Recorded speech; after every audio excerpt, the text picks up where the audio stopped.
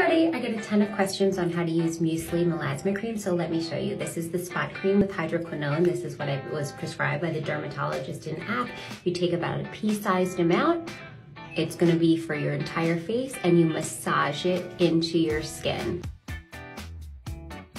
Once it's applied, you're gonna wait 5 minutes and then cover your entire face with moisturizer. I started to see my melasma fading in 30 days, and by month 3, my melasma had completely disappeared. So now I only use the spot cream twice a week to keep my melasma in check. I've switched to the anti-aging night cream, which is tretinoin, niacinamide, and hyaluronic acid. Same exact thing, put it all over your face and cover with moisturizer, and on nights that I use this also, put this all over my face, wait a couple minutes, rub this into just my melasma areas, and then cover the whole thing with moisturizer. It's super easy. Let me show you how helpful the app is too. So here's the calendar to track your progress and do your e-nurse checkups. Click on your prescription and scroll down to your dermatologist. As you can see, I asked a ton of questions and they were so responsive and helpful. Head to the how to use section and click on the cream that you have.